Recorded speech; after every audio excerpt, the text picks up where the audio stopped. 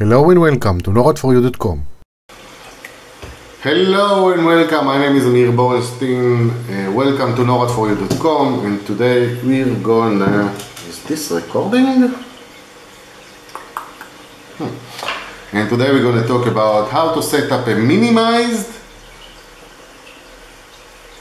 laptop working environment. Lots of EHS people that address me and come for asking questions and asking for help are still stuck using the cell phone as the main tool or only tool in some cases, which actually expose them to a lot of RF radiation. This phone is, by the way, not radiating right now.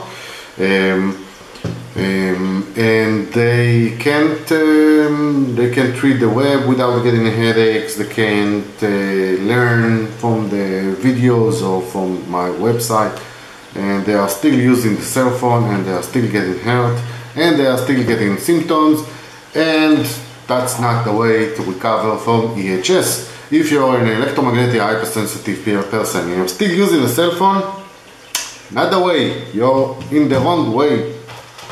Stop using cell phones.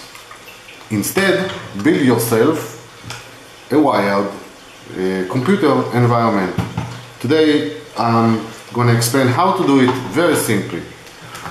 And the environment should be based, I recommend, on a laptop, not a desktop. Desktop has more EMI, more dirty electricity. Laptop allows you to get to a much lower EMF environment. This is an old laptop I have in the house just for showing you guys. The important thing about this laptop is that it has to have a network. This is a RJ45 network card inside. If it doesn't have, you need to buy a USB to RJ45 network adapter, and then connect this to the USB, and then your laptop has a network adapter, just external. It's more recommended to work with laptops that has internal. Usually I recommend Lenovo ThinkPad laptops or Legion 5. Lenovo Legion 5, I found them to be the lowest EMI and EMF devices out there, and I recommend them to others. Now the next thing you're gonna need is a router. The router you should get it from your provider, and what you need to pay attention into and make sure that the router you're using can allow you to turn off all RF communications, including Wi-Fi or other if it exists on this router. This is an old router. It doesn't have a button to switch it off, the Wi-Fi off, but I can use the GUI, the graphical user interface, in order to turn off the Wi-Fi completely. In the router there is usually 4 output for network, wired network, and 1 input for the phone line. In Israel you usually get it from the provider. Just make sure that you can turn off the Wi-Fi. Now the assembly of the station is very simple. You take, you need also a cable, a network cable. It's very simple cable. You can get it in every computer store. Cost about $10. Very simple cable is needed. And what you need to do is you take the cable, you connect it to one of the network output, you connect the landline phone to the line of the router, okay? And on the other end, you simply take the laptop and connect it to the wired network like this. And now you have already a network, simple working station, wired working station that you can work for hours, but still it might die there. The next thing you have to do is you have to turn off all the wireless communications from the laptop. Go to the device manager and disable the Wi-Fi card and disable the Bluetooth card. Another thing you need to pay attention is that you are working on the laptop only when it is charged. and not while it's charging.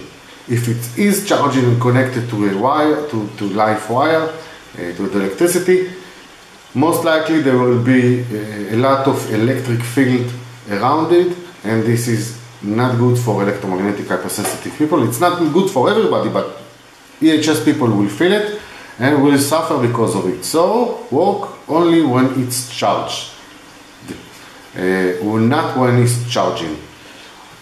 Other things that you can do, this is the basic setting. If you want to have a better setting, you can add a wired keyboard and mouse, and you can also use one of my stand.